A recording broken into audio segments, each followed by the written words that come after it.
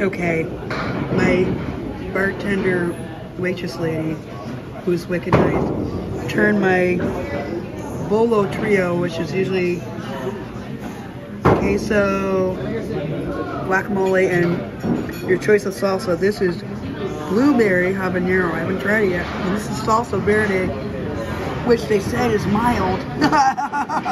It ain't mild. It's medium. I've had worse. I mean, not worse, but stronger. I'm gonna try this stuff now. This is habanero blueberry. I'm gonna try it. 1 second.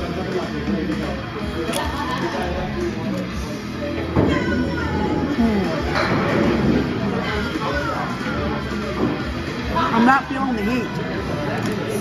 I hope it's not creeper heat. This one actually feels twice weird. Wait. There it is. Yep, I'm feeling the burn, but it's not bad.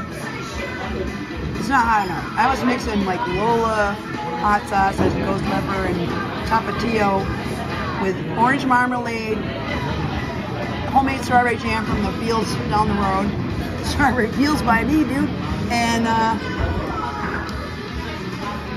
2 Scotch bonnet / habanero, whatever they are, at my Hanford. Because they don't usually have a lot of selection. It's either habanero, Scotch bonnet, jalapeno, which may or may not be spicy, and the one in Portland has like Anaheim's and all that. And I can buy dried online, but sometimes you want a fresh hot pepper, you know what I'm saying? Hey, I'm gonna finish eating, and these enchiladas. Enchiladas. You say enchilada, I say gelato. This is, I think, steak. I have no idea. I ordered a steak and I got enchiladas. I'll have to ask her about that.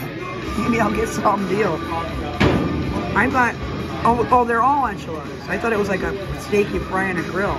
So I'm like, I'll have it medium rare. I don't care. It's fantastic. I don't know what's on top. Crab meat?